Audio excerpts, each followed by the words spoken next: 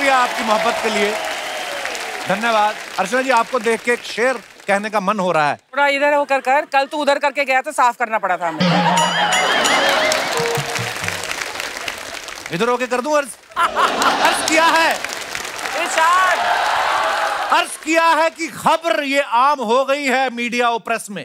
ओहो, खबर ये आम हो गई है मीडिया और प्रेस में, आप महारानी लगती हैं स्पॉन्सर्ड ड्रेस में। धन्यवाद। अब मैं भी एक शेर अर्ज करती हूँ। बिल्कुल भी नहीं, हमारे पास इतने बड़े बड़े शायर हैं, मैं क्यों सुनूंगा आपका शेर। तो इनको इग्नोर करते हुए बड़े बड़े शायर यहाँ पे आज उपस्थित हैं और मैं आप सबको उनसे मुखातिब कराना चाहूंगा। सबसे पहले मैं जिनको बुलाने जा रहा हूँ, उन्होंने एक से एक सुपरहिट गीत दिए हैं। Please welcome mister Saeed Qadri साहब। सईद कादरी साहब के लिए जोरदार तालियां हो जाए, बड़े कमाल के गीतकार हैं। सर, आपका बहुत बहुत स्वागत है हमारे शो पे, पहली बार आप आए हैं।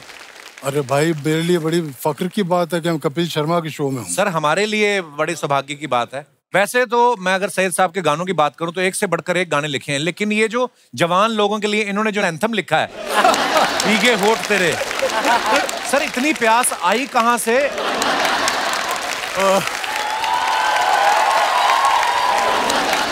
ये गाना जब आप लिख रहे थे उस दिन आपको डिहाइड्रेशन थी या मल्लिका को देख के होठ सूख गए थे आपके? क्या, मैं राजस्थान का रहने वाला हूँ ना। अच्छा जी, इसलिए बहुत प्यास है। अच्छा जी, तो भीगे होंठ तेरे की जगह भीगे ऊंट तेरे भी लिख सकते थे आप। अच्छा, आप अगर ध्यान से सईद साहब को देखो ना तो आपको लगेगा नहीं कि इनके अंदर इतना रोमांस भरा पड़ा है। ऐसा लगता है ये मैथ पढ़ाते होंगे, वो भी उर्दू में। तो सर, ये गाने लिखते वक्त आप हीरोइन को दिमाग में रखते हैं या जो पहले के अफेयर रहे उनको दिमाग में रख के आपकी शायरी निकलती है? वो क्या है सर, एक मेरी 2 लाइन का शेर है जी, कि बर्बाद करके मुझको वो आबाद कर गए। वाह। बर्बाद करके मुझको वो आबाद कर गए, 2-4 इश्क थे जो ये एहसान कर गए। क्या बात है, बहुत खूब सईद साहब, आइए, बहुत बहुत स्वागत है। तो दोस्तों, ये सिलसिला भी रुकने नहीं वाला है। अब बुलाते हैं आज के दूसरे मेहमान को, जिन्होंने गाने बड़े कमाल कमाल के लिखे हैं। दिल है कि मानता नहीं, आओगे जब तुम साजना, थोड़ा सा प्यार हुआ है, थोड़ा है बाकी, कोई फरियाद, ऑल टाइम फेवरेट, तेरे मस्त मस्त दो नैन, जैसे बड़े सारे सुपरहिट गाने लिखे हैं। आप सबकी जोरदार तालियों के बीच please welcome mister Faiz Anwar. बड़ा अच्छा लग रहा है आपको देख के, इतने सालों से आपके गाने सुनते आ रहे हैं। मैं दर्शकों को बता दूं कि 1989 से लेके अब तक काम कर रहे हैं फैज साहब, और इतना कमाल का काम कर रहे हैं। आपको पता है, जब आपने नया नया इंडस्ट्री में आए थे 1989 में, मैं 8 साल का था उस समय जी। मैंने तभी सोच लिया था कि एक दिन मैं बड़ा होकर एक शो बनाऊंगा। उस समय मैं फैज साहब को इनवाइट करूंगा। आप सबको ये बात बताना चाहता हूं कि सईद कादरी साहब और फैज अनवर साहब, इन दोनों ने महेश भट्ट साहब के लिए बहुत सारे गाने लिखे हैं। तो सर, महेश भट्ट साहब नए लोगों को ज्यादा चांस देते हैं या नए लोग सस्ते पड़ते हैं, मतलब उसके पीछे रीजन क्या है? भट्ट साहब बहुत काबिल शख्सियत हैं। बिल्कुल। आशिकी फिल्म बन रही थी, इसका लास्ट गाना रह गया था। अच्छा जी। वो गाने के बोल थे, आओ के प्यार हम करें। अच्छा जी। ये पहली लाइन थी, धुन पूरी तैयार थी, पर भट्ट साहब को पसंद नहीं आ रहा। तो नदीम भाई ने बोला कि एक बार ट्राई करते हैं फैज को। भट्ट साहब बोले, हाँ यार, उसको ट्राई करो, उसमें फायर है, समझ में आ जाएगा। वो धुन मुझे सुनाई गई, बारिश का मौसम था, तो अचानक मुझे एक वॉकमैन दे दिया, बोले ये मियाँ धुन है, तुम्हारा इम्तिहान है, चलो इसमें कुछ करके बताओ। मैं ऊपर चला गया छत पे, मैं 40 मिनट में नीचे उतर के आया और गाना पूरा था। दिल है कि मानता नहीं, मुश्किल बड़ी है, रस्म मोहब्बत ये जानना। अच्छा, वाह। अच्छा, ये पहले आशिकी के लिए बनाया था आपने? आशिकी गाना, बाद में दिल है कि मानता नहीं टाइटल सॉन्ग हो गया। वाह सर, बड़े किस्से सुन के मजा आ रहा है। आइए आइए फैज साहब। अब बुलाते हैं एक और कमाल के गीतकार और शायर को, जिनके सुपरहिट गीत हैं खली बली, आयत, घूमर, तेरा जिक्र। प्लीज वेलकम एम तुराज साहब। तुराज साहब, बहुत बहुत स्वागत है आपका। जोरदार तालियां हो जाए तुराज साहब के लिए। तुराज साहब के बारे में हम क्या बताएं, ये गीतकार भी हैं, शायर भी हैं। उन्होंने संजय लीला बंसाली के साथ काफी फिल्मों के गीत लिखे हैं। मैंने ये मेंशन इसलिए किया क्योंकि संजय जी खुद बड़े क्रिएटिव हैं और बड़ा टाइम भी लेते हैं, बड़ा डिटेलिंग में घुसते हैं। आपको नहीं लगता अगर आपने भी महेश भट्ट साहब के साथ गाने लिखे होते तो आपकी लाइब्रेरी में 150-200 गाने और होते, क्योंकि वो टाइम बड़ा ले लेते हैं। जी बिल्कुल बिल्कुल सही कहा आपने। एक फिल्म 1 साल तक चलती है लगभग, तो फिर दूसरा काम करने का टाइम ही नहीं रहता। इतना मतलब बिजी हो जाते, बाल भी नहीं कटवाने का आदमी के पास। बहुत व्यस्त रखते हो। नहीं नहीं, मेरे बालों के लिए कपिल भाई मैं एक शेर पढ़ूंगा कि बहुत आपके शो के लिए शेर कि ये क्या जगह है, यहाँ गम खुशी में ढलते हैं, तुम्हारे जिस्म में कैसे चिराग जलते हैं। और शेर ये कि तुराज शेर सुनाने में सादगी लाओ, तुम्हारे जुल्फ झटकने से लोग जलते हैं। क्या क्या बात है, क्या बात है, वाह। Thank you, thank you. आपको पता है तुराज साहब जब आप आए ना तो ये हमारा दिनेश नहीं जो गिटार पे बैठा है जी, ये तो आपका पीछा कर रहा था मेन गेट से। उनको लगा कोई मोहतरमा आ रही है। पर मैंने सुना है कि कोई ऐसा गल्फ कंट्री में किसी में आप गए थे। जी जी, कभी किस्सा हुआ था? मैं एक जगह मुशायरा पढ़ रहा था तो हॉल ऐसे भरा हुआ था और बालकनी में भी काफी लोग थे, तो मैं पढ़ रहा था, वो 5-6 लोगों का ग्रुप था, तो उसमें एक साहब झूल गए बालकनी की वॉल पे, बोले फिर से पढ़ दीजिए, कमाल कर दिया, ये कर दिया। तो मैं बड़ा खुश हुआ, मैंने कहा कि बहुत बहुत शुक्रिया, आपने मेरे शेर की रिपीट वैल्यू कर दी, तो बहुत शुक्रिया। कौन सा शेर पढ़ दूं? कहने लगे शेर कोई भी पढ़ दीजिए, खाली बाल झटक दीजिए। मैंने बोला यार आप यहाँ बाल देखने आए? वाह वाह, क्या बात है। आइए सर, बहुत बहुत स्वागत है सर, आइए। अब हम जिनको आमंत्रित करने जा रहे हैं उन्हें बुलाने से पहले आपको उनके गाने बता दूं। आज की पार्टी मेरी तरफ से, तेरा प्यार प्यार प्यार हुक्का बार बार, चलाओ ना नैनो से बांध रहे। Please welcome mister Shabir Ahmad. Shabir भाई ने वैसे तो सैकड़ों गाने लिखे हैं, लेकिन ज्यादातर गाने इन्होंने सलमान खान साहब के लिए लिखे हैं। तो आप उनके चहेते हैं या आपने उनके मोबाइल से बाकी शायरों के नंबर डिलीट कर दिए हैं? आइए आइए शबीर भाई, बहुत बहुत स्वागत है आपका। अब मैं 2 ऐसे लोगों को बुला रहा हूँ जो बड़ी बड़ी महफिल लूट लेते हैं। डाकू नहीं है वो। लूट लेने से मेरा मतलब ये है कि माने हुए शायर हैं, लोगों की वाहवाही लूटते हैं। Please welcome mister measure Afridi और अजहर इकबाल साहब।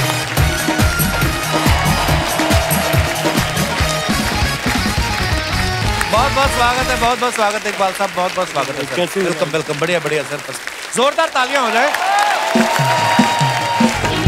अफरीदी साहब और अजहर साहब का नाम ही ऐसा है, जैसे नाम लो ना कि अफरीदी साहब अजहर साहब आ रहे हैं, लोगों को लगता है 2 कैरेक्टर ओपनिंग करने आ रहे हैं।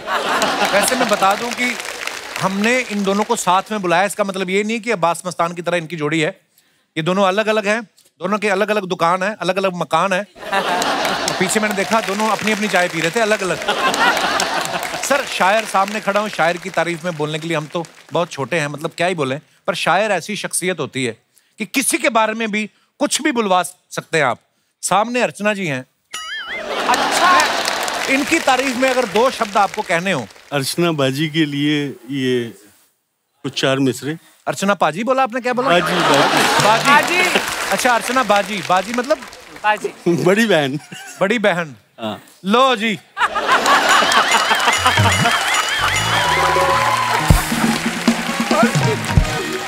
1.5 घंटा लगाया उन्होंने तैयार होने में। इकबाल साहब आपने आते ही उनको बाजी बोल दिया।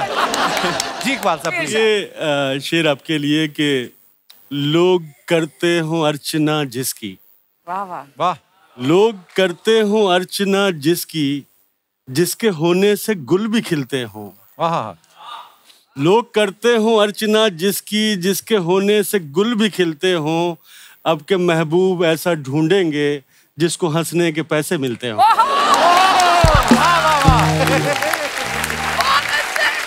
क्या बात है इकबाल साहब, छा गए आप। अफरीदी साहब आपको भी कुछ? मैं बाजी बाजी में यकीन नहीं रखता। आप ही के बिना हूँ क्यों बेचैन, ओहो, आप ही क्यों मेरी जरूरत है, वाह, आप ही के बिना हूँ क्यों बेचैन, आप ही क्यों मेरी जरूरत है, वहम इतना हंसी नहीं होता, वाकई आप खूबसूरत। क्या बात है, क्या बात है। एक बार जोरदार तालियां हो जाएं। Thank you. एक बार फिर से जोरदार तालियां हो जाएं। सर हमने 2 बार तालियां इसलिए बजवाई क्योंकि सुना है कि शायर जो होते हैं तालियों के भूखे होते हैं। ये बात सही है? बिल्कुल बिल्कुल। फिर चाय और पोहा कैंसिल कर दे जो मंगवाया। मेरे साथ हुआ क्या कि जब यहाँ चैनल से कॉल गया तो मैं बहुत खुश हुआ और एक्साइटेड हो गया और मैं बीवी के पास पहुंचा और कहने लगा। अच्छा जी। मैंने कहा वेलकम वेलकम। तभी आपने बाजी बोला, बीवी सामने है, अब समझी। तो मैं बीवी के पास गया और मैंने कहा बहुत बड़ी खुशखबरी है। तो एकदम उसके चेहरे के तासुरात, उसके जो इम्प्रेशंस थे वो चेंज हो गए। कहने लगी आप दूसरा निकाह करने तो नहीं जा रहे? जब से पाकिस्तानी सीरियल्स देखना शुरू किए हैं तो हिंदुस्तानी शौहरों का इतना नुकसान हुआ है कि बीवियां ये सोचने लगी हैं कि हर शौहर जो है वो दूसरी के चक्कर में है। क्या बात है, ऐसा एकदम से सही कैसे सोच लेती हैं आप? हमें जब आपका इनविटेशन मिला जी सर, तो मैं अजहर से कह रहा था, वो मुझे सलीम साहब की, सलमान साहब के फादर की बात याद आ गई। उनसे पूछा गया कि साहब सलीम साहब, जब आपकी शोले हिट हो गई तो कैसा फील किया आपने? हाँ, आप ही के शो की बात। जी जी जी। मतलब हमारा दिमाग खराब हो गए जी। तो वही मैं अजहर से कह रहा था, भाई आज के बाद हमारे दिमाग खराब हो गए। सर ये हमारा सौभाग्य है, आज आप यहाँ पे आए हैं और इतने गुणी लोग हमारे बीच मौजूद है। सर आइए, बहुत बहुत स्वागत है जी। सर ये इससे पहले कि आज की शाम को हम थोड़ा आगे बढ़ाएं, एक बात है जो बड़े सालों से पूरे यूनिवर्स में घूम रही है।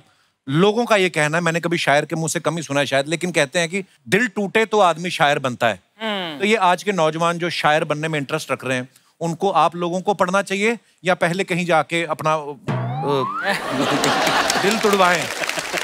दिल तुड़वा लें पहले, ज्यादा बेहतर है। दिल तुड़वा के सारी पुख्ता आएगी। तुड़वा भी लें, पढ़ भी लें, जिंदगी को भी पढ़ें, किताबों को भी पढ़ें। नहीं, मैं इसमें एक चीज जरा सी ऐड करना चाहूंगा। जी सर। यहाँ दिल तुड़वाने से मुराद नहीं है, बल्कि दिल बार बार तुड़वाने से। अच्छा, बार बार काफी बार तुड़वा के बैठे हैं आप। मुझे एक शेर याद आ रहा है मेरा, जाने दिल की क्या मर्जी है, वाह, यूं हर बार किया। वाह, जाने दिल की क्या मर्जी है, यूं हर बार किया, टूटने वाले ख्वाबों से ही अक्सर प्यार किया। वाह वाह वाह, क्या बात है, क्या बात है। हमारा ये पांडे कह रहा था एक बार, कहता प्यार में दिल टूटे तो ठीक है, हड्डियां बड़ी टूटती हैं आजकल। वो इसमें हड्डियां भी टूटती हैं। ये लड़की के पिता जिसके पीछे हॉकी लेके भागे, तब उन्होंने गोल किया है, अपने आप थोड़ी था। एक मतलब एक शेर सुनाता हूँ जी सर। और उसमें शेर आपकी नजरे, इतना मजबूर न कर बात बनाने लग जाए, हम तेरे सर की कसम झूठ ही खाने लग जाए, इतने सन्नाटे पिए मेरी समात ने के अब सिर्फ आवाज पे चाहूं तो निशाने लग जाए। हाय हाय हाय, क्या बात है, वाह वाह वाह। इतने सन्नाटे पिए मेरी समात ने के अब क्या कहना है, सिर्फ आवाज पे चाहूं तो निशाने लग जाए, मैं अगर अपनी जवानी के सुना दूं किस्से, ये जो लौंडे हैं मेरे पांव दबाने लग जाए। क्या बात है अफरीदी साहब, वाह वाह वाह।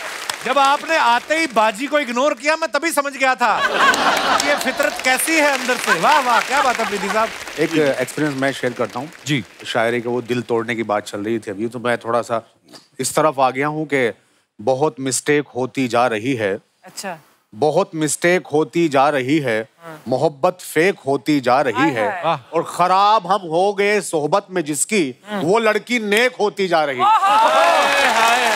क्या बात है, वाह वाह वाह वाह। तो ये भाई बहुत बढ़िया।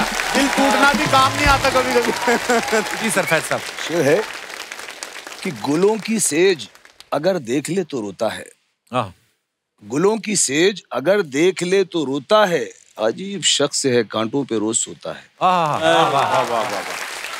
और वो पास हो तो करे फासले नए पैदा। क्या बात। वो पास हो तो करे फासले नए पैदा, वो दूर हो तो हमारे करीब होता है। वाह जी वाह, क्या बात है, वाह वाह, बहुत बढ़िया सर। अच्छा कपिल भाई, मेरे साथ जरा सा इन दोनों से हटके थोड़ा सा वाकया है। जी सर। ये नजर बचा के गुजरना पड़ा हर एक शय से, वाह। नजर बचा के गुजरना पड़ा हर एक शय से, दरिद्र ऐसे के हम भाव दे नहीं पाए, हमेशा स्वप्न सरीखी रही वो एक लड़की, हम उसको प्रेम का प्रस्ताव दे नहीं पाए। ये क्या कह रहे हैं आप, सुन रही हैं? हमारे यहाँ पे तो 1.5 घंटा ही है, उसके बाद तो आप ही देखेंगे क्या करना है। ऐसे शेर आप अपनी पत्नी के सामने पढ़ते हैं, आपको डर नहीं लगता आपका नुक्ता ना सुझा दें वो कहीं? कपिल भाई, यहाँ मैं एक शेर सुनाना चाहता हूँ कि बगैर उसको बताए निभाना पड़ता है, बगैर उसको बताए निभाना पड़ता है, ये इश्क राज है इसको छुपाना पड़ता है। वाह। यहाँ मेरी बीवी बैठी है। अच्छा जी, बहुत बहुत स्वागत है जी आपका जी। तो मैं इनकी नजरिए वो शेयर करता हूँ हमेशा कि ये इश्क राज है उसको छुपाना पड़ता है, तेरे बगैर ही अच्छे थे क्या मुसीबत है, तेरे बगैर ही अच्छे थे क्या मुसीबत है, ये कैसा प्यार है हर दिन जताना पड़ता।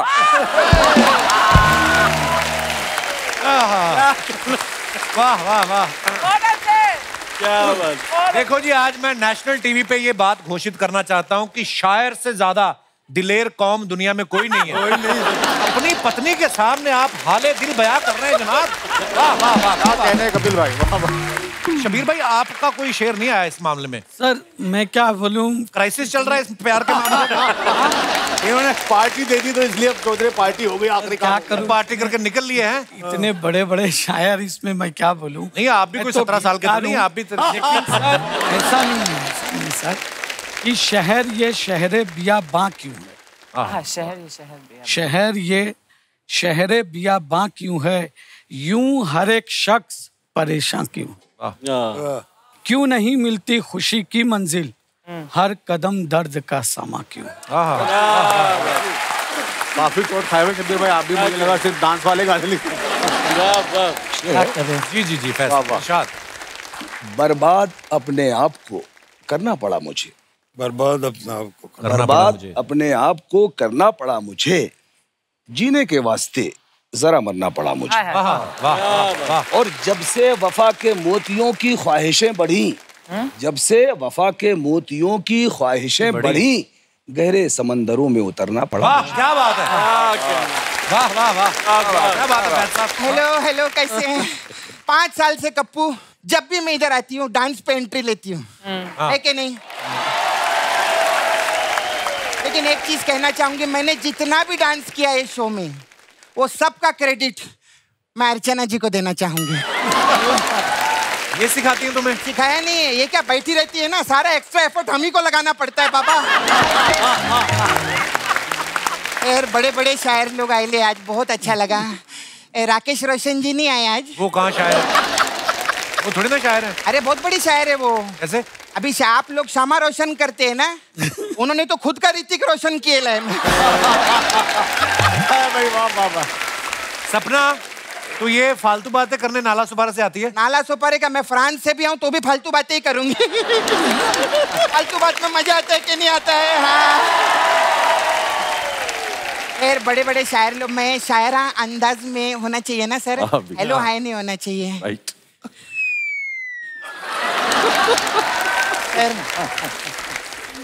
सपना नाला सुपारिया की तरफ से आपको आदाब। जनाब क्या लेंगे, चाय या काफिया? काफिया मैंने आप लोग के लिए बनाई थी मैं। हाय, अरे वाह, शायरों के राहुल रॉय आए हुए हैं, बहुत अच्छा।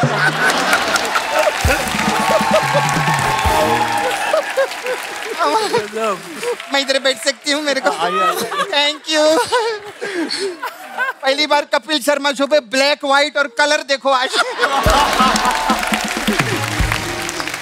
अरे ऐसा करो ना, ऐसा, हाँ ऐसा लीजिए। ये अब आपको मेरी सारी बातें सुनाई देंगी। अर्चना जी आप एक बार बाल खोलो। नहीं, आप बाल खोलेंगे ना, हम तीनों एक जैसे लगेंगे।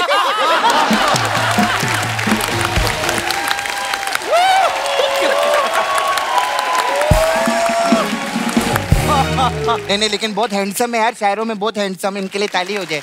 Very nice, thank you. और सर कैसे हैं? मेरे को बहुत अच्छा लगा आप यहाँ शो पे आए जी।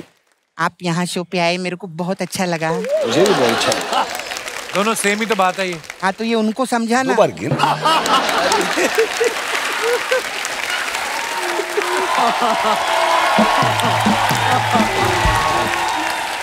मैं बताती हूँ, सर ने खुद लिखा है, तेरे मस्त मस्त दो नैन मेरे दिल का ले गए चैन, मेरे दिल का ले गए चैन, तेरे मस्त मस्त दो।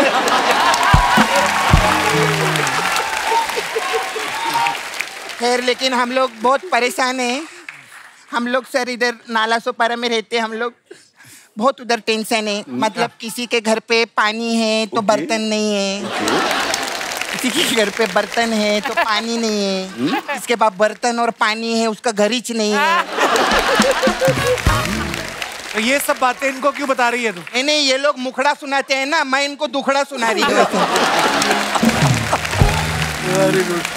लेकिन मैं सच्ची बोलती हूँ सर, मेरे जो चाचा जी हैं ना सर, उनकी शादी आप लोगों की वजह से हुई थी। कैसे? अभी आप लोग स्टेज पे जाके वो क्या मांगते, तवज्जो मांगते हैं ना? हाँ, वो स्टेज पर जाके उन्होंने रज्जो मांग ली थी। आज यूपी से लोग आए हैं, उत्तराखंड से आए हैं, राजस्थान से आए हैं। अर्चना जी आज तो आप बहुत खुश होंगी ना? क्यों? क्योंकि आज पंजाब से कोई शायर नहीं आया। इनको हमेशा टेंशन लगी रहती है। अमृतसर से कोई भी फ्लाइट उड़ती ना बॉम्बे के लिए, फोन करके पूछती हो बैठे तो नहीं है कहीं? लेकिन आप लोग बहुत अच्छा लिखते हैं सर, बहुत अच्छा, सच्ची में बता रहे। आप तो सर मेरे को जावेद साहब की याद आ गई आपको देख के। अजहर भाई ना जी। उदास क्यों हो गई? ये कौन सा असली है?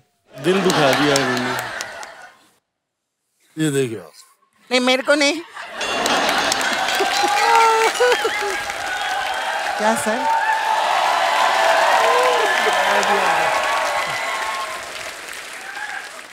ना मैं मामू हूँ ना चचा खालू, हाथ फिर थाम क्यों नहीं लेती?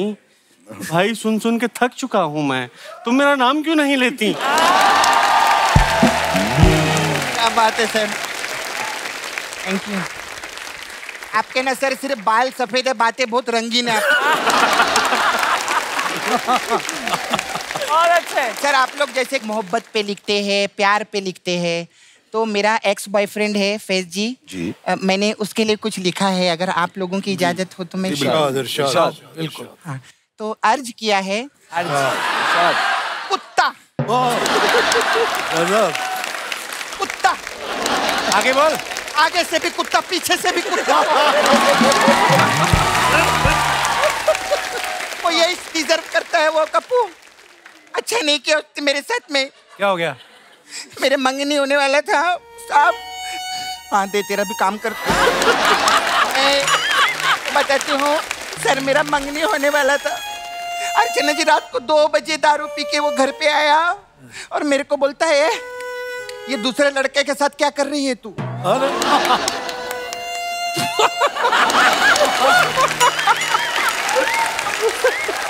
एक नंबर का धोखेबाज नहीं है सर? बिल्कुल धोखेबाज है। एक तो मैं अपने दूसरे बॉयफ्रेंड के साथ हूँ, अगर उसने भी पी होती लफड़ा नहीं हो जाता घर के अंदर। अच्छा मैं ना अभी हम लोग टेस्ट करते हैं छोटा सा, मैं आपको लाइन दूंगी, उस पे आप शायरी बनाना, ठीक है? इनको सर इधर आने देंगे क्या? हाँ अभी देखेंगे, सब शायरी करते हैं ना सामने सामने। हाँ लाइन दे। ये क्या कर रही है? लाइन दे रही हूँ। Oh my God! अच्छा ठीक है, मैं आप लोग इतना शेरो शायरी करते, मैं आप लोग के लिए शेर लाई हूँ। इरशाद। ये क्या है? ये क्या है? ये पत्ते, ये प्रोसेस रहता है इसका। पहले पत्ते आए, फिर बकरी आएगी, फिर शेर आएगा।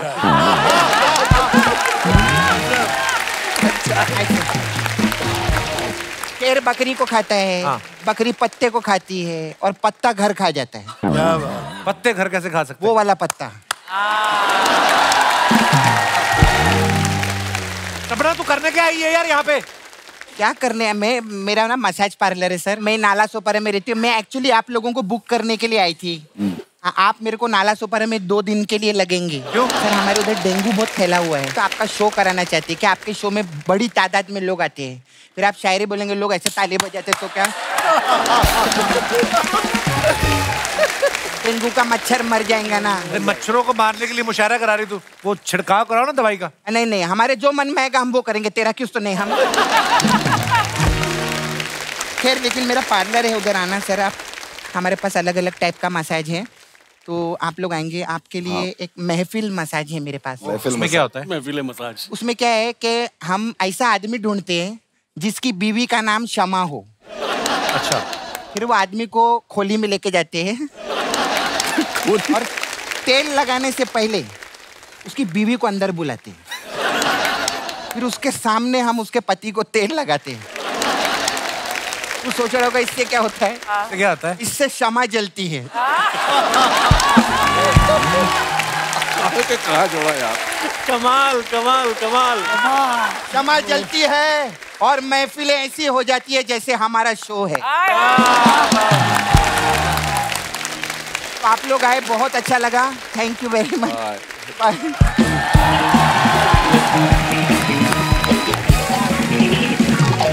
कपिल भाई, एक शेर आपके लिए याद आ रहा है। जी सर। आप इतना वर्सटाइल पर्सनैलिटी है माशाल्लाह, इतना टैलेंट खुदा ने आपको दिया है। मेरा एक शेर है कि मुझको मेरे वजूद की हद तक न जानिए, मुझको मेरे वजूद की हद तक न जानिए, बेहद हूँ, बेहिसाब हूँ, बेइंतहा हूँ मैं। वाह वाह वाह वाह, क्या बात है। शुक्रिया शुक्रिया, बहुत ही कमाल। हमारी अधूरी कहानी के गाने बड़े कमाल के थे। सईद साहब ने उनके गाने लिखे हैं। सईद साहब, जब उन्होंने आपको अप्रोच किया कि आपको हमारी अधूरी कहानी के लिए लिखना है, तो आपने उनसे कहा नहीं पहले कहानी पूरी कर लो फिर सिचुएशन के हिसाब से लिखना। वो क्या है, मेरा एक शेर है कि कोई किस्सा न कहानी न कोई बात हुई, दरमिया उसके मेरे यूं भी मुलाकात हुई। क्या बात है सर, क्या कहना है। तो बस वैसे ही उन्होंने कहा कि एक्चुअली भट्ट साहब की बड़ी इनायत रही मुझ पे। वही मुझे जोधपुर से फिल्मों तक लाए और मेरी पहली फिल्म थी जिस्म जी, जिसका बहुत मकबूल हुआ गाना आवारापन बन। बड़ा ही खूबसूरत गाना है सर। तो वो एक्चुअली वो मेरी जिंदगी का अपना एक हिस्सा है। अच्छा जी। क्या था, मैं बिल्कुल यहाँ 6-7 साल स्ट्रगल करके नाकाम होके चला गया था। अच्छा जी। और वहाँ जाके मैं LIC एजेंट बन गया। अच्छा। हाँ, हमने सुनी है ये बात कि आप इंश्योरेंस करते थे। इंश्योरेंस 10 साल तक किया मैं। सबकी करते थे, उन्हीं की करते थे जो आपके शेर सुनते थे? जो मेरे आसपास के लोग थे। तो होता क्या था, कपिल के 2 बहनें थी, वो नौकरी करती थी। अच्छा जी। मेरी वालदा पॉलिटिक्स में थी, है ना। तो मैं रोज भाई अपने काम से लगे हुए, सबसे निकम्मा और बेकार आदमी घर में मैं था। अच्छा जी। आदतन वही 10:30-11 बजे शेव किया, नहाए धोए कपड़े पहन लिए, फिर सोचता था जाऊं कहाँ। सबके पास काम है और मैं बैठा हूँ, तो मैं सड़कों पे निकल जाता था, लाइब्रेरी में बैठ जाता, स्टेशन पे बैठ के लोगों को देखता रहता था। तो मेरी जिंदगी का एक हिस्सा है कि आवारापन, बंजारापन एक खला है सीने में, क्या हरदम हर पल बेचैनी है, कौन बला है सीने। वाह वाह वाह, क्या खूबसूरत। और ये फिल्म इंडस्ट्री का जो इश्क था कामयाब होने का, उसका शेर है कि जिस रास्ते पर तपता सूरज सारी रात नहीं ढलता। जिस रास्ते पर तपता सूरज सारी रात नहीं ढलता, इश्क की ऐसी राह गुजर को हमने चुना है सीने में। आवारापन, बंजारा। क्या बात है सर। तो शायर की सबसे बड़ी बात ये होती है कि वो बात वो अपनी कहता है, मगर उसमें जमाना शामिल होता है। क्या बात है, एक्चुअली ऐसे ही होता है। अजहर इकबाल साहब की शायरी सुनने के बाद एक बार सुष्मिता सेन जी ने इनको गले लगा लिया था। नहीं, शर्मा क्यों रहे, हुआ तो था ही ना ये। मतलब अच्छा, और ये सच्चाई है भाभी जी, मतलब ऐसे। तो सुष्मिता जी का ये रिस्पांस देखने के बाद फिर वही वाला शेर आपने किसी और हीरोइन के आगे ट्राई किया? तो किसी दोस्त ने बोला वो गले लगाने वाला शेर देना, मैं गले लग के वापस कर दूंगा। कौन सा शेर था इकबाल साहब, प्लीज जरा एक बार हो जाए यहाँ पे। कपिल भाई, सबसे पहली बात तो ये है कि मैं उनका बड़ा मद्दाह था, उनकी आवाज और उनके खूबसूरत अंदाज का। मैं जब उनके पास गया, वो नज्म बैक स्टेज सुन रही थी मेरी, और बाहर जब रैंप पे आई वो, उन्होंने पूछा ये नज्म कौन पढ़ रहा था। तो मैंने अपना उनको हवाला दिया, तो उन्होंने कहा कि यहाँ आओ, और मुझे उन्होंने सीने से लगा लिया। वो लम्हा मेरे लिए शायद जिंदगी का सबसे खूबसूरत लम्हा था। एक आप जिससे इंस्पायर होते हैं, और मोहब्बत एक ऐसी शय होती है जिसमें खो देना सब कुछ होता है। वाह। पालेने से बात नहीं बनती शायरी में। वाह।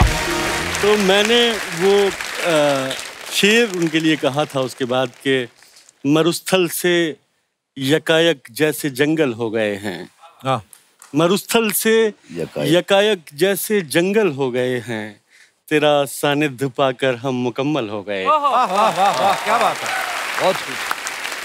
बदन के नक्शे पे हर तिल को 100 बार देखा, बदन के नक्शे पे हर तिल को 100 बार देखा, उसे इतना पढ़ा हमने कि पागल हो गए हैं।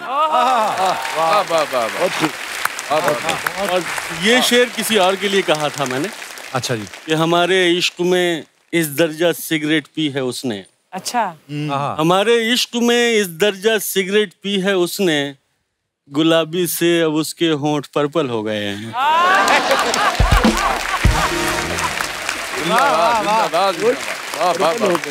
तंबाकू नोशी वाला शेर कहाँ है? बहुत बढ़िया। स्मिता जी तो ठीक है, कभी अर्चना जी कहें कि आपको गले लगाना चाहती हूँ तो आप मानिएगा मत। पता क्यों? आप तो खैर फुल टाइम शायर हैं, एक पार्ट टाइम शायर हुआ करते थे यहाँ पे जी।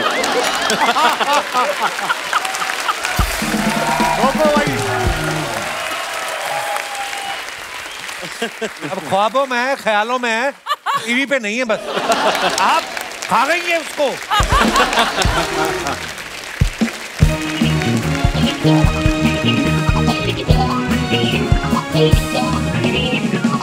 मेहरबान कदरदान साहिबान, आ रहे हैं इस महफिल की जान।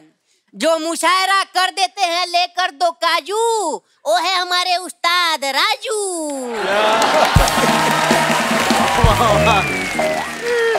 गजब। उस्ताद जी पाँव लागू। ये कौन है उस्ताद जी? आपके मेहंदी वाली नाली में गिर गए थे? अगर पाँव छूने हैं तो कमबख्तो पूरा झुको। ऊपर ऊपर से इधर है हमारे पाँव, नीचे झुको पूरा। नहीं उस्ताद जी, पूरा झुकते तो आप पर्स निकाल लेते हैं। आए हुए मोअज़्ज़िज़ मेहमानों को राजू अमृतसरी का आदाब। आदाब आदाब आदाब। ना आपने अमृतसरी कुलचा सुना होगा सर? जी जी। ये अमृतसर का दबा कुचला है। आपके लिए कुछ अर्ज करना चाहूंगा। जी। इरशाद इरशाद। मोहन मोहन। ये क्या है? उस्ताद जी उसने अपना नाम बोला, मैंने अपना नाम बोल दिया।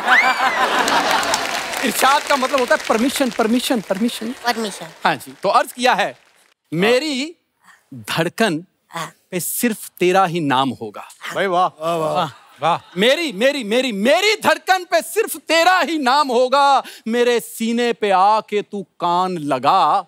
बकवास बंद कर, चौराहे पे जाके नान लगा। चल बहुत हो गया तेरा ड्रामा। आगे दो बंदे लेकर बकवास करी जा रहा है। इतने मुअज़्ज़िज़ मेहमान बैठे, बड़े बड़े शायर, क्या सुना रहा है ये तू? ढंग का कुछ सुनाओ, कुछ है तो। अर्ज किया है, इतने हटे कटे चेले पीटते क्यों नहीं उस्ताद को?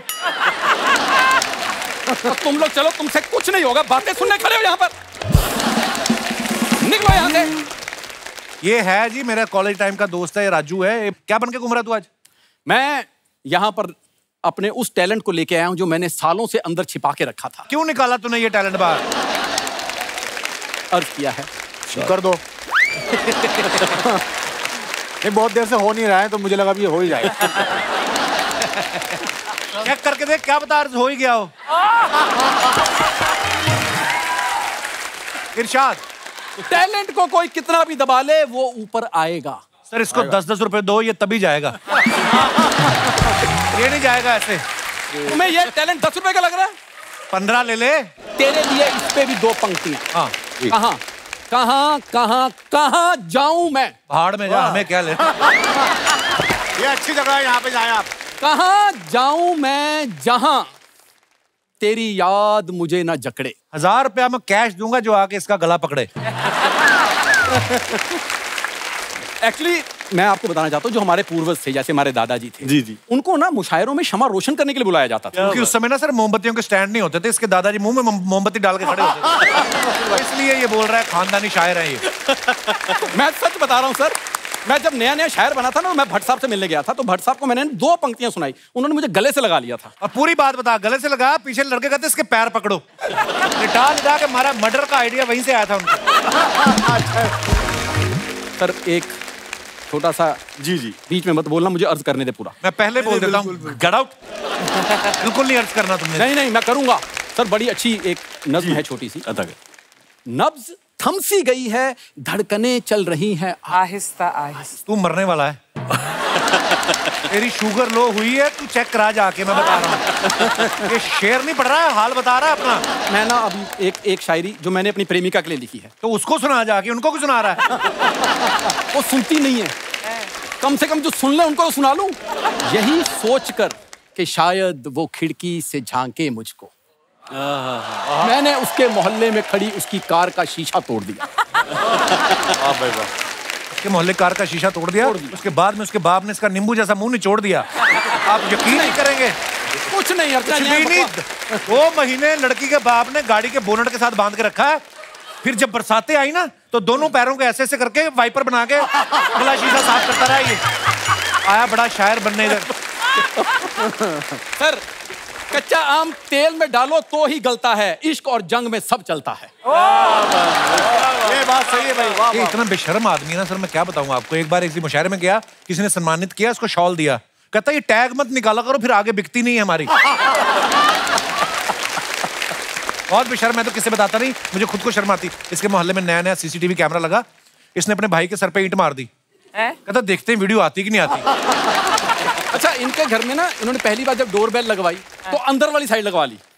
कहते पैसे हमने खर्च किए, बाहर वाला क्यों बजाए। तो ठीक बात है, तोड़ का तोड़ है। अरे वाह, क्या बात है। जा यार, तू क्यों आज महफिल खराब करने आया हमारी। महफिल खराब नहीं कर रहा हूँ मैं, महफिल ठीक कर रहा हूँ। ऐसा तो युगांडा की लोमड़ी लग रही है। सर, जैसे पुराने जमाने में कोई शायरी करता था तो राजा महाराजा खुश हो गए ना, अपने जेवरात देते थे। मैं पिछले मुशायरे में गया हूँ, सामने वाले ने अपने कंगन उतार के मेरे को पहनाए। पूरी बता, कंगन पहनाया, उसके बाद में चोली पहनाई, लहंगा पहनाया। फिर उन्होंने इसका घूंघट निकाला, आप यकीन नहीं करेंगे, फिर दिल है कि मानतानी में 2.5 घंटे नाचा ये। झूठ, सरासर झूठ। भीगे होंठ तेरे पे था। आधा घंटा नाचा हूँ, अगर दाढ़ी ना निकलती लोगों को लग रहा था मल्लिका शेरावत नाच रही। अरे बाप रे, वाह वाह वाह। कपिल भाई, एक बार राजू अमृतसरी ना अपने उस्ताद के पास पहुंचे और कहने लगे मैंने एक शेर कहा है। उस्ताद ने कहा सुनाओ। इन्होंने शेर सुनाया, कम से कम 2 दिल तो होते इश्क में, एक रखते एक खोते इश्क में। उस्ताद कहने जरा सा चेंज कर लो। इन्होंने कहा सुनाओ कि कम से कम 100 दिल तो होते इश्क में, रफ्ता रफ्ता सबको खोते इश्क में। क्या बात है। अब ये दूसरे उस्ताद के पास पहुंचे, इन्होंने वही शेर सुनाया जो उस्ताद ने चेंज करके दिया था, कम से कम 100 दिल तो होते इश्क में, रफ्ता रफ्ता सबको खोते इश्क में। उस्ताद बोले ये शेर तेरा नहीं हो सकता। राजू भाई बोले क्यों? कहता तेरी 2 दिल से ज्यादा की औकात नहीं है। इसका हर जगह यही हाल है, आप यकीन नहीं करेंगे सर जी। ये लड़की देखने गया तो मास्क पहन के चला गया। लड़की वाले कहते बेटा मास्क उतार दो, कोरोना चला गया है। कहता मास्क उतार दिया, आप भी चले जाएंगे फिर।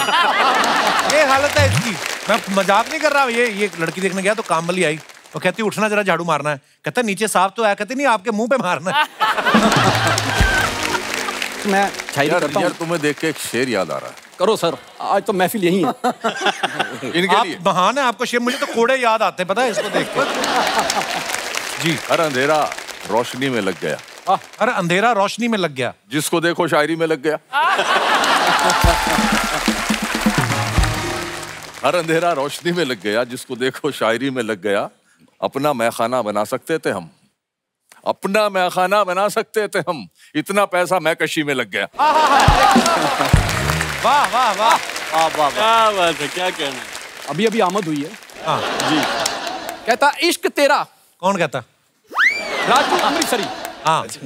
इश्क तेरा इंस्टा की स्टोरी जैसा, मुंह तेरा कूड़े की बोरी जैसा।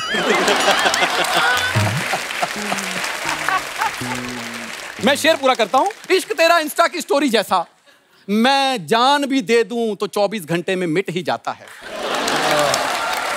इश्क तेरा इंस्टा की स्टोरी जैसा, मैं जान भी दे दूं 24 घंटे में मिट ही जाता है। इश्क मेरा इंस्टा की पोस्ट जैसा, तू लाख दबा ले लाख छुपा ले, कभी ना कभी कहीं ना कहीं दिख ही जाता है। ये बच्चा पैदा होता था, माँ काला टीका लगाती कान के पीछे। ये जब पैदा हुआ उसकी माँ ने देखा, कहती काली स्याही पकड़ी, कहती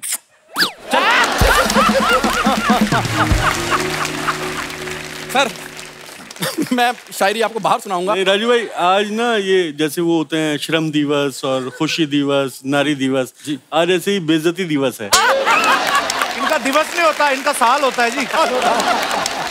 नहीं सर, मैं अच्छी शायरी भी करता हूँ, आप प्लीज बाहर आइएगा, मैं वहां सुनाऊंगा। तो बहुत बहुत शुक्रिया आपका, थैंक यू वेरी मच, बहुत बहुत शुक्रिया।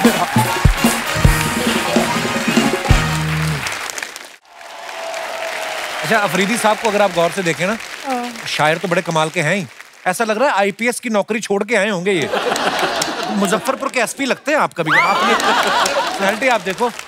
सर अफरीदी साहब, शुरू से ही आप शायर बनना चाहते थे या कभी बैंक वैंक का एग्जाम भी दिया आपने? आपकी पर्सनालिटी मतलब कमाल की है। कपिल भाई, कोई भी आर्टिस्ट होता है वो पैदाइशी होता है। बिल्कुल। Like you. इससे बड़ा मिसाल क्या दूं मैं आप? जी से। अब आप हैं, आपको कुदरत ने बना के भेजा है, जाओ दुनिया को हंसाओ।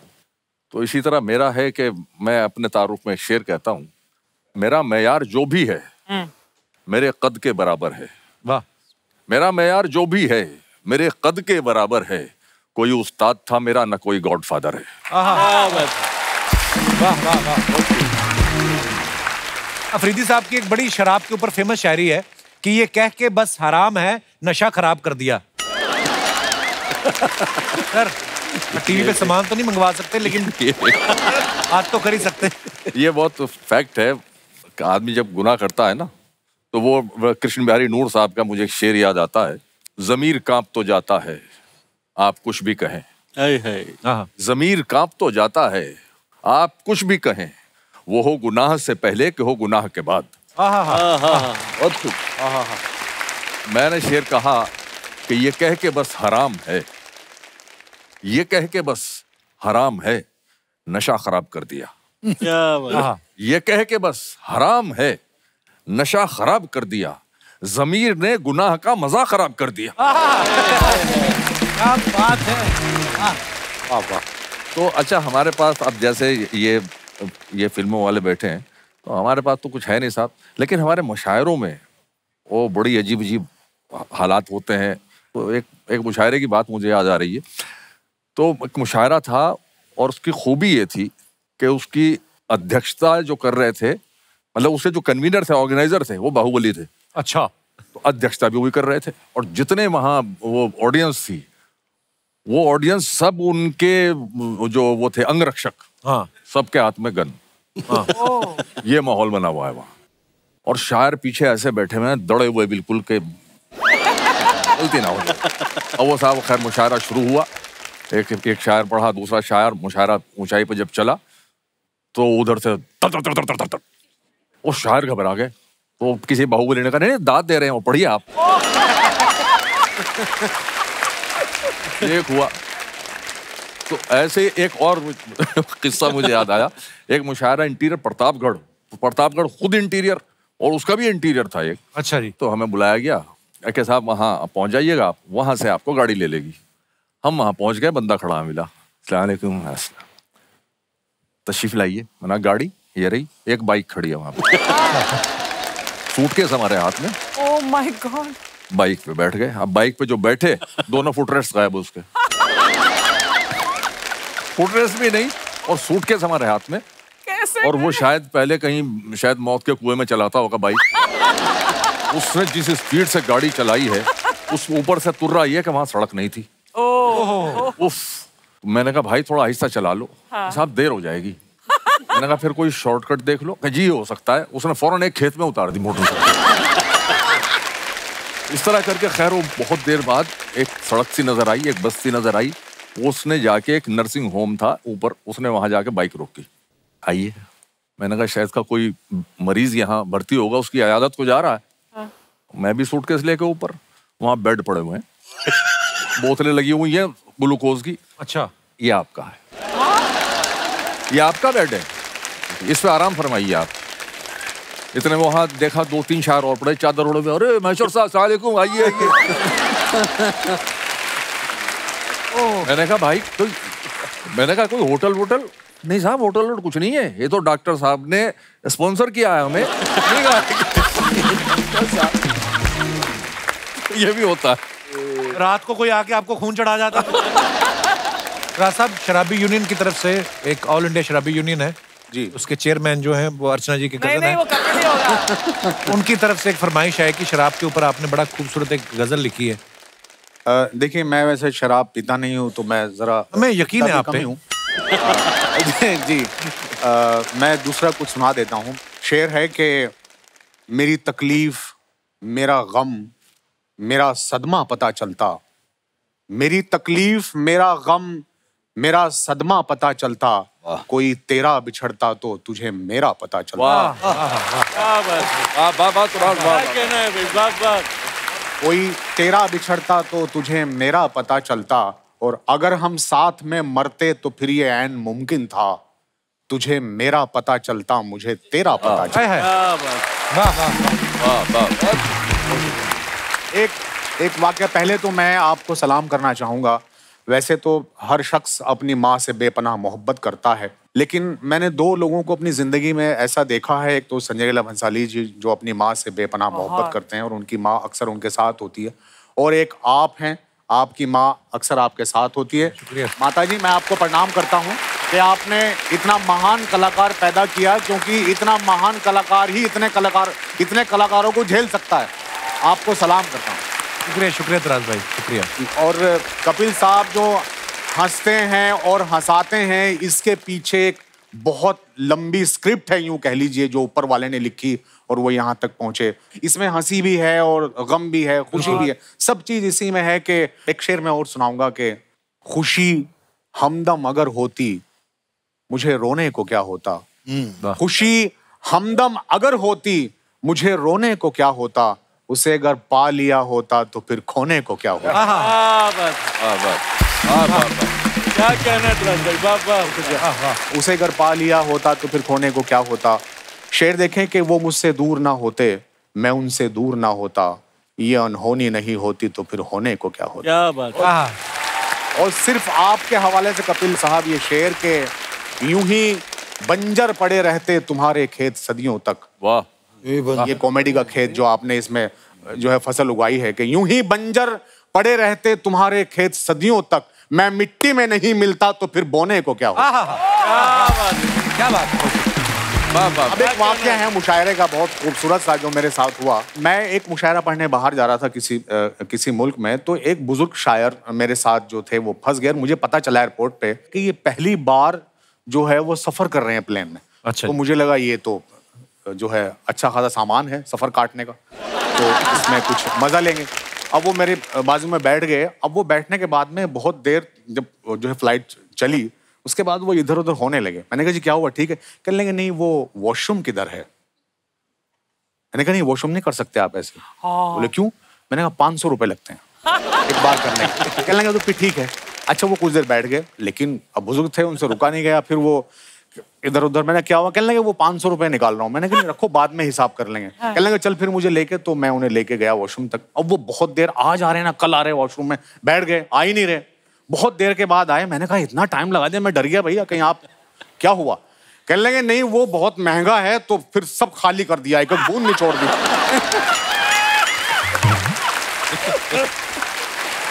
अरे बाप रे, वो वाकया मैं भूल नहीं सकता।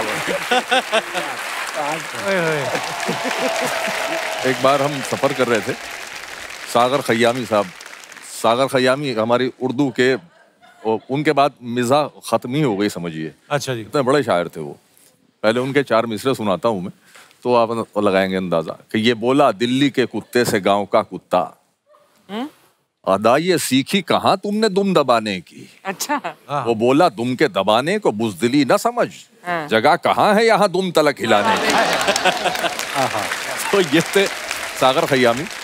वो हम और वो एक साथ, हमने 2-4 मुशायरों के साथ पढ़े हैं। तो वो सफ़र कर रहे थे, तो वो ट्रेन में बहुत देर से चाय नहीं आई थी, उसमें पेंट्री नहीं थी। तो इत्तेफाक से कहीं से चाय वाला चढ़ गया, बोले बेटा चाय दे के जाओ। और वो चाय तकरीबन ऐसी थी जैसी आपने पिलाई है। तो चाय वो चाय दे के चला गया आगे, फिर वापस आया उधर से। तो कह रहे बेटे इसमें 2 बोटियां और डालना मेरे चांद। 2 बोटियां? मतलब इस कदर मसाला था उसमें। तो ये चाय बिल्कुल, चाय अच्छी लगी आपको? नहीं बिल्कुल नहीं अच्छी। कपिल भाई जिस तरह की चाय इनको पसंद है ना, हाँ, वो मैं एक शेर में आपको बताता हूँ। जी सर प्लीज। कप में मौजूद रही उसके छुअन की खुशबू। हाय हाय। वाह वाह वाह वाह। कप में मौजूद रही उसके छुअन की खुशबू, चाय पीता हूँ तो आती है बदन की खुशबू। ओए ओए ओए ओए ओए ओए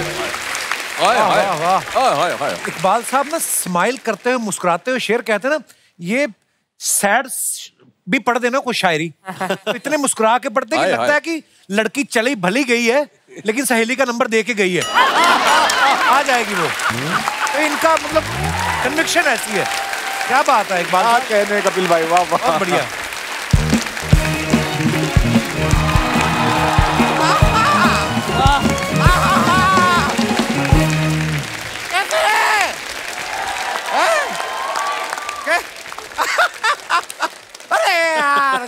बात है, क्या बात है, क्या बात है यार। शर्मा देख रहे हो? अचानक जी देख रही है आप? अचानक से मैं आपसे लंबा कैसे हो गया? हाइट देखो मेरी कितनी बड़ी। इधर आओ, इधर आओ, इधर आओ, इधर आओ, इधर खड़े हो, इधर खड़े हो।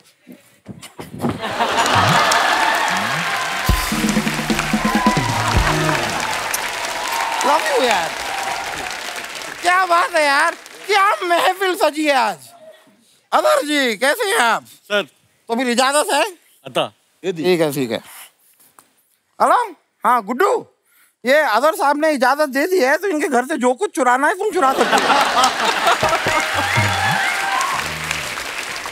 लीगली अब ये कुछ नहीं कर पाएंगे, परमिशन दी है इन्होंने सामने से। आपको शर्म नहीं आती चोरी की परमिशन लेते हुए? मुझे शर्म नहीं आती। शर्म नहीं आती क्योंकि सर प्लीज अंडरस्टैंड, मैं आपकी भलाई के लिए कर रहा हूँ ये सब। आपके घर पे चोरी होगी जी, आपको दुख होगा, बिल्कुल, आपको दर्द होगा, बिल्कुल। दुख और दर्द से क्या बनेगी? कमाल की शायरी। वाह, जितना माल जाएगा उससे डबल आ जाएगा। आप लोगों को देखकर बेइंतहा खुशी हुई है मुझे। इतने बड़े फैन हैं आप इनके? फैन तो मैं हूँ, लेकिन क्या है, बाहर मेरा पार्किंग का धंधा भी है। जितनी ज्यादा गाड़ियां आती है उतनी ज्यादा मुझे खुशी होती है। लेकिन मैं आपको सच बता रहा हूँ, शेरो शायरी और पार्किंग में ज्यादा फर्क नहीं है। देखिए, शेरो शायरी में भी वाह है, पार्किंग में भी वाह है। पार्किंग में कहाँ वाह होती? कोई मुझसे पूछता है गाड़ी कहाँ लगाऊं, मैं कहता हूँ वाह वाह।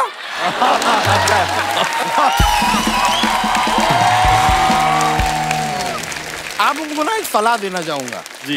ये सलाह देना, आप अपने जीवन में कभी भी आपको पैसों की कमी नहीं होगी।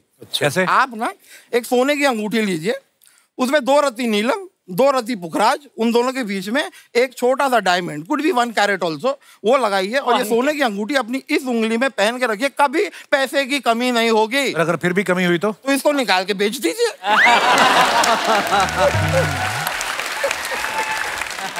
आप इधर यूज मी क्यों नहीं लिखवा देते ताकि लोगों को पता चले कूड़ा फेंकना कहाँ है?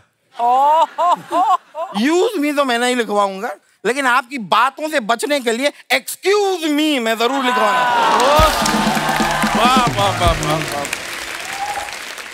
पेशे से मैं वकील हूँ। शेर व शायरी का बड़ा शौक है मुझे। शेर व शायरी का मुझे इतना शौक है, मेरे पास केस भी आता है ना जी, तो मैं पुख्ता सबूत नहीं ढूंढता, मैं नुक्ता सबूत ढूंढता हूँ।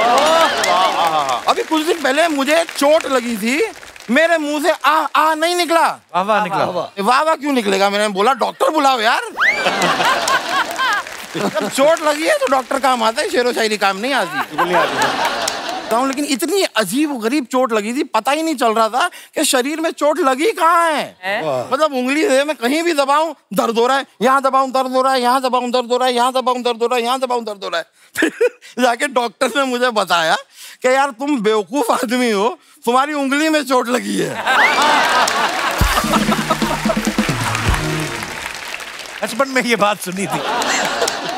वही वैसे पीएम तुराज साहब, आप पीएम तुराज नहीं, एएम तुराज साहब। पर एएम तुराज तो फिर सुबह के टाइम रहता होगा। काम हो गई है यार, इवनिंग, अब तक तो आप पीएम हो गए होंगे। खैर मैं आपसे कह रहा था कि थोड़े तो आप मतलब ही निकले सर जी। नहीं, आप बाल इतने सारे हैं, शेयर करो ना थोड़ा यार। क्यों तंग कर रहे हैं आप हमारे मेहमानों को? नहीं, मैं तंग नहीं कर रहा हूँ। मैं कह रहा था कि आप लोग का टैलेंट देख के ना मुझे बड़ी खुशी होती है। आप लोग गजलें बनाते हैं, गाने बनाते हैं, शेर व शायरी बनाते हैं, पर एक चीज है जो चाहकर भी आप नहीं बना सकते। क्या? केला। जो चीज पहले से बनाना है, उसको कोई क्या बना, उसको क्या कोई बना, उसे अब क्या ही बनाना, पहले से बनाना है। नहीं कपिल भाई, मुझे ना इनको देख के ना ऐसी मोहब्बत अंदर से जाग रही है। शो के बाद आपको दे देंगे, ले जाना आप। मैंने शेर कह दिया इन पे अभी। प्लीज। तुम्हारा हुस्न है काफी गवाहियों के लिए, जो कट सके न कभी वो दलील बन जाओ। मुकद्दमात मोहब्बत न हार जाएं कहीं, हमारी पैरवी कर दो वकील बन जाओ। क्या बात है भाई, बहुत बहुत शुक्रिया आपका, क्या बात है यार, कमाल का शेर सुना है। वैसे आपको सच बताऊं, जैसे आप लोग शेर व शायरी करते हैं, मुझे भी शौक है। मैं भी शेर लिखता हूँ मैं, लेकिन क्या वो शेर के एंड में ना मुझे वो नहीं मिलती, राइमिंग? नहीं गर्लफ्रेंड। इसीलिए साहब शेर लिख रहे हैं कि गर्लफ्रेंड मिल नहीं रही है। हो सकता है भाई मेरी गलती है, मेरा यंत्र ठीक ना हो। अंतरा नहीं, आपका मुखड़ा भी ठीक नहीं है।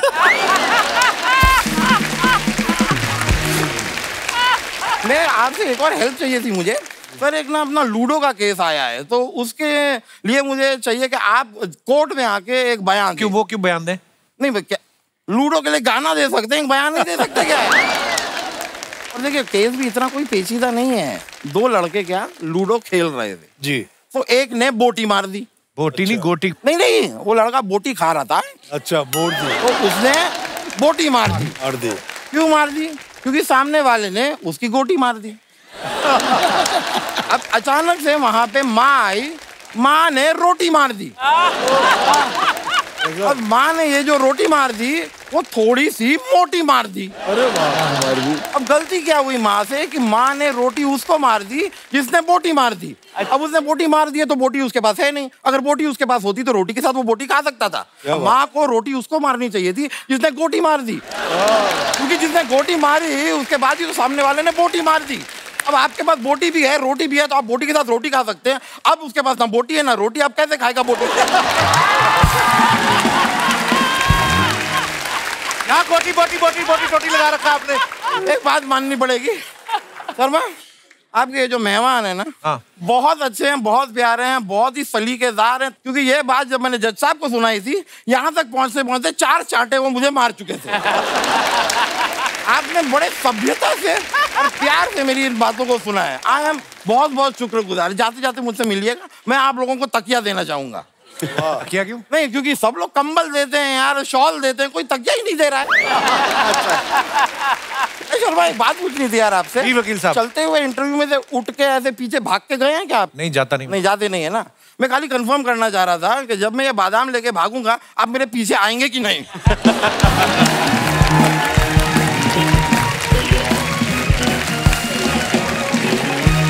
सर, आपने मोहब्बत पे शायरी लिखी होगी, बिछड़ने पे शायरी लिखी होगी, किसकी आंखों पे शायरी लिखी होगी। आज हम आपको कुछ नायाब तस्वीरें दिखाते हैं। जिस तस्वीर के ऊपर जिसका जो मन करे, अगर आपको कुछ अच्छा सूझे तो प्लीज। ये तस्वीर, एक आदमी जा रहा है और 2 औरतें। जी। मेरा एक शेर के शरीयत दिल ये नहीं है कि किनारा कर लो, इश्क 2 बार भी होता है दोबारा कर लो। मेरे को तो आ रहा कि हाथ बढ़ाए कोई तो उसके हाथ कर लो, दोनों इश्क एक साथ कर लो। चल सजनी अपने घर लौटे। चल सजनी अपने घर लौटे। यहाँ दिल भी छोटे, यहाँ घर भी छोटे। हाय हाय, क्या बात है। बहुत खूब। और भी है हमारे पास पिक्चर्स, और दिखाइए।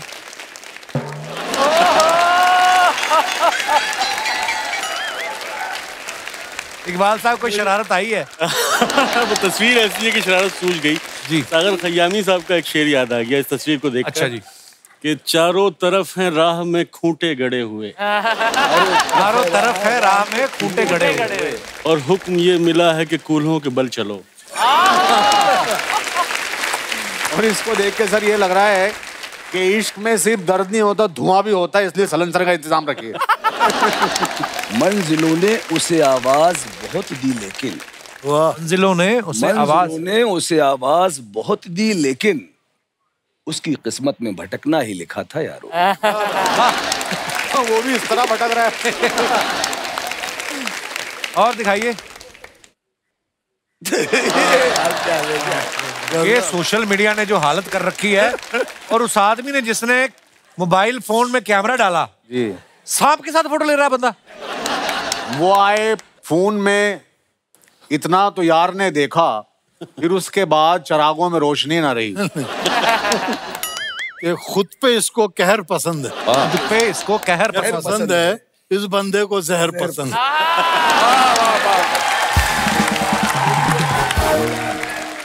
और दिखाइए। तो आपका ये ट्रेन को हाथ दे रही है मोहतरमा, देखो आप। ये मोहतरमा, आपकी मोहतरमा सुना देता हूँ कि मोहतरमा अपनी धुन में खोई है इस कदर। ये रेल है या कार, कुछ होश भी नहीं। और दिखाइए। 4 बच्चे हैं, 1 बीवी है, 1 खुद है और साइड में कुत्ता भी बांधा हुआ है। और बड़ी बात है मोटरसाइकिल चल रहा है। इस पे कुछ अगर आपको शरारत सूझे कुछ। ये तो बड़ा मुश्किल है। बच्चे 2 ही अच्छे, बस यही। इससे अच्छा कुछ नहीं हो सकता भाई। और देख लो बंदे ने 4 भी एडजस्ट कर लिए। इतने तो गाड़ी में नहीं आते। ये मोटरसाइकिल पे जुल्म है सर। लौंडे की अपनी पावर है, तू क्या ले। मोटरसाइकिल 100 सीसी का है, लौंडा 400 सीसी का है। और दिखाइए। यस। अच्छा बंदर पे ले रहे। अखबार ने अजीब सा मंजर बना दिया, अखबार ने अजीब सा मंजर बना दिया, इंसान था मैं और मुझे बंदर बना दिया। बंदर बना दिया। वाह वाह वाह वाह वाह वाह। खत्म हो गई। शबीर भाई, आपके बारे में सुना है कि आप पहले लिखने से पहले शायद एक्टिंग में इंटरेस्टेड थे। जी जी जी जी। सलमान भाई से पहली बार आपकी मुलाकात कब हुई थी? मेरी सलमान भाई से मुलाकात हुई थी 2000 है, उससे 1-2 साल मैं एक्टिंग के लिए आया था कि फिल्म देखी थी वो स्वर्ग। तो अच्छा। मेरे अंदर भी कीड़ा उठा एक ना एक्टिंग का कि हर आदमी को ख्वाब देखने का हक है ना, तो मुझे भी ख्वाब देखने का हक था। मेरी मुलाकात थी साजिद वाजिद भाई के साथ। तो साजिद वाजिद भाई ने मेरे को बोले कि चलो चलते हैं। तो फिर मैं गया, मिला और सलमान भाई सामने थे और वो चल के आए और मेरा मुखड़ा साजिद भाई वाजिद भाई ने सुनाया। उनको बहुत अच्छा लगा। वो मेरे कंधे पे हाथ रखे तो मैं ऊपर वाले को ऐसे देखा, माना अल्लाह इस बात का गवाह सिर्फ तू है कि इतना बड़ा एक्टर जिससे लोग मिलने के लिए पागल होते और वो कंधे पे हाथ रख के और मेरे से पूछ रहा क्या करता हूँ। मैं बोला भाई एक्टिंग करने आया। तो बोले अच्छा है।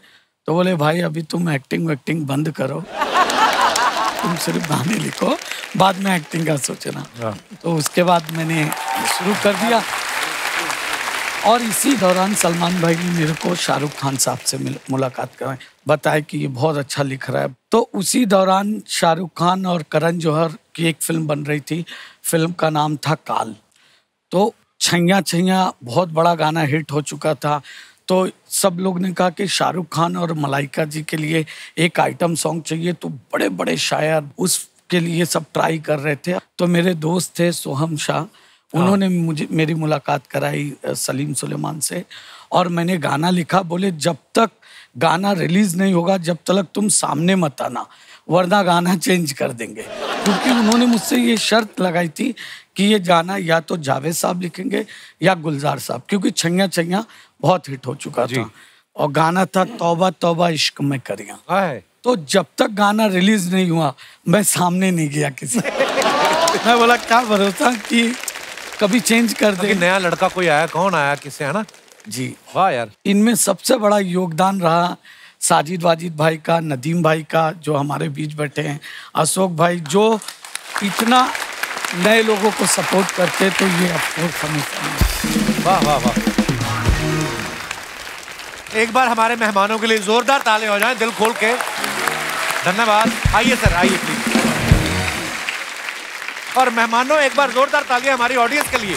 इसी तरह हंसते रहिए, मुस्कुराते रहिए। हर शनिवार रविवार सोनी टीवी पे आते रहिए। गुड नाइट, शुभ रात्रि, शब्बा खैर। Thank you. For more updates subscribe to our channel, click the show links and enjoy watching the videos.